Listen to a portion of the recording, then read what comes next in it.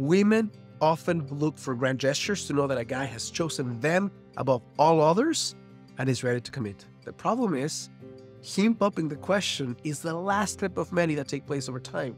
So today I want to reveal the 7 things men stop doing when they know you're the one, so you can stop feeling anxious and accurately gauge how close or how far off a guy is from committing to you for life.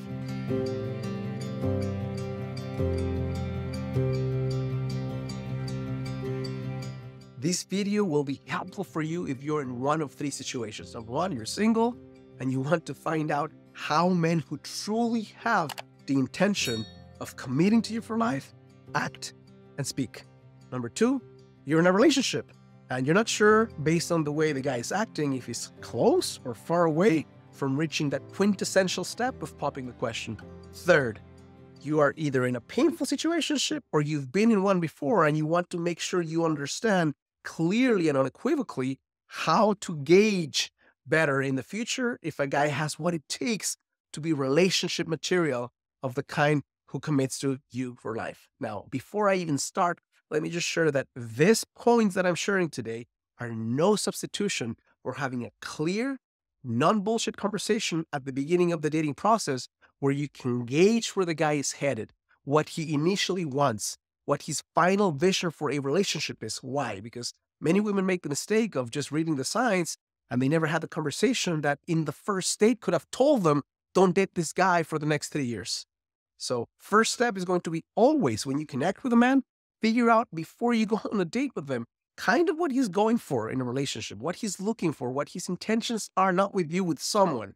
And if they match, then you can evaluate him through time, through the process that I'm about to share with you right now. The first thing that a guy who wants to be in a relationship with you for life will stop doing, it's more of an overarching experience and feeling, is he stops trying and he starts doing. He eliminates the, I'm not sure I can do this, and he tests it.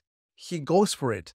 He's going to be the type of guy who finds solutions more than problems, who's showing up for you, who's planning the date, who's finding out how to see you and work versus how to do one or the other.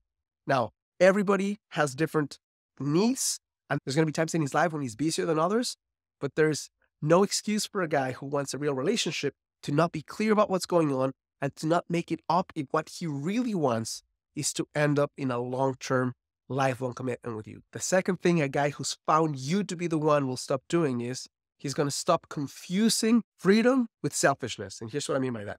The selfish definition of freedom is I do what I want, when I want, with whom I want. And if you're a bachelor and intend to be the George Clooney before he got married for the rest of your life, then that's your definition of freedom. But here's what a guy who wants to make you his wife will do. He will start defining freedom on bigger, more bold terms. He'll say to himself, I'm free enough to be loved. I'm free enough to be seen. I'm free enough to be vulnerable. I'm free enough to be courageous. I am not a slave to my impulses. I am in command of the meaning in my life. He's going to go for meaning, for growth, for contribution versus fulfillment and pleasure.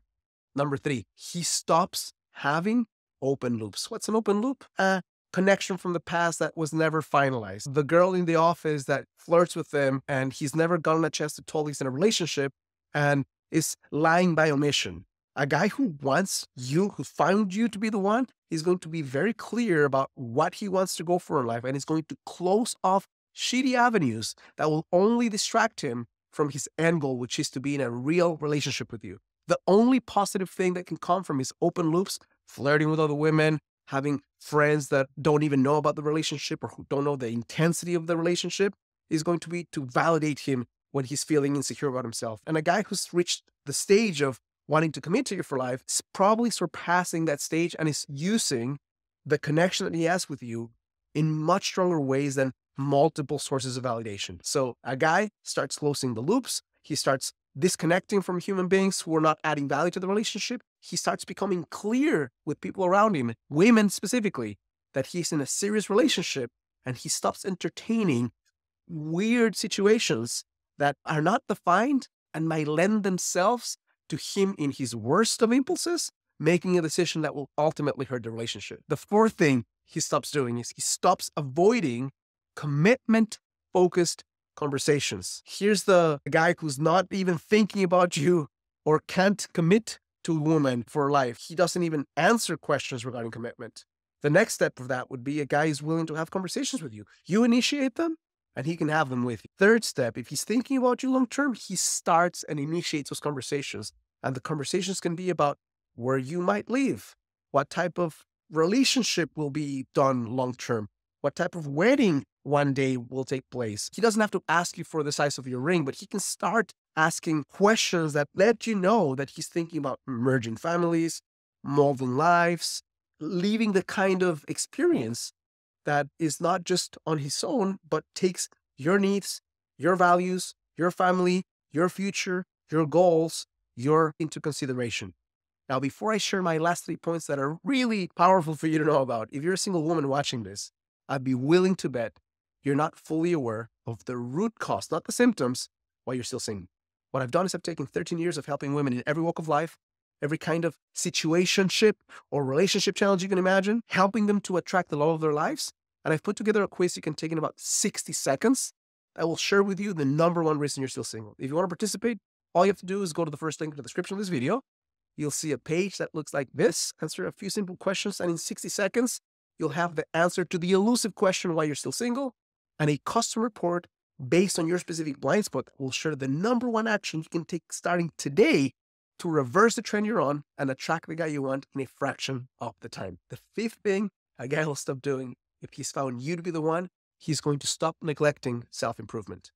That means that he might take that extra class he needs for his progress at work. He might take something like therapy or coaching. He might get some guidance from someone, a mentor who can help him be better emotionally. A guy who is inspired by the relationship. And it doesn't mean that he's doing it for you. He's doing it for himself and prompted and instigated and maybe tickled or a little bit kicked in the ass because of the relationship. There's nothing wrong with him becoming a better man as a result of being with you, so long as he knows that self-improvement is a way of life. Self-improvement will allow him and you to grow together versus one of you to take off and leave the other one way behind. The 6th thing that a guy will stop doing is he'll stop avoiding emotional intimacy. He'll stop avoiding difficult conversations. He'll stop avoiding being vulnerable. He'll stop avoiding asking questions that let him know where you're at, how you're feeling, how you're experiencing life, and also how he can add value to your life. Emotional intimacy is a true mark of someone who has the capacity to take the relationship to the next level. Doesn't mean that if he does this, he'll pop the question. It means that without this, you don't want him to pop the question. Why? Because we're committing to a life of lack of depth, a lack of superficiality. So when the guy gets closer to making that decision, he opens his heart more. He asks questions that are more powerful. He holds space for you. He maintains eye contact. He's willing to embrace a space of uncertainty that is vulnerable and raw and scary, but is so intimate and so powerful. The last thing a guy will stop doing, in general, if he wants you, he's chosen you to be the one, is excuses. Any sort of excuses that hurt the relationship. Excuses about time, excuses about space, excuses about selfishness. You see and sense that the guy is, even though he's flawed, even though he's afraid, even though he may go into periods or moments of questioning himself, that overall, he's a man focused on results, focused on deliverables versus excuses. If you find a guy like this, going deeper in conversation is worth your time and energy. The closer he is to these traits, the closer you are to having that ring. The further away he is from this, the more in a fantasy you are right now that requires some level of intervention. I hope this is helpful, useful, and insightful. If it is, it would mean the world to me and to my channel, because this is how I get a chance to grow and help more women.